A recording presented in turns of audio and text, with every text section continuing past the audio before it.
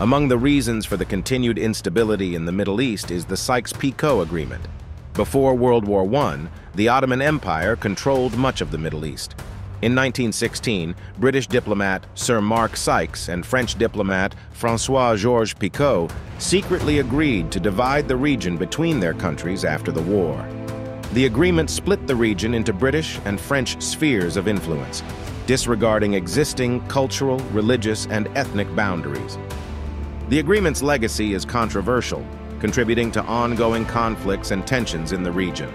These include the Israeli-Palestinian conflict, the failure to recognize a Kurdish state, and the Syrian Civil War due to the mixture of Sunni and Alawi populations, and this is the same in Lebanon, where the country is constantly battling with itself due to sectarian differences.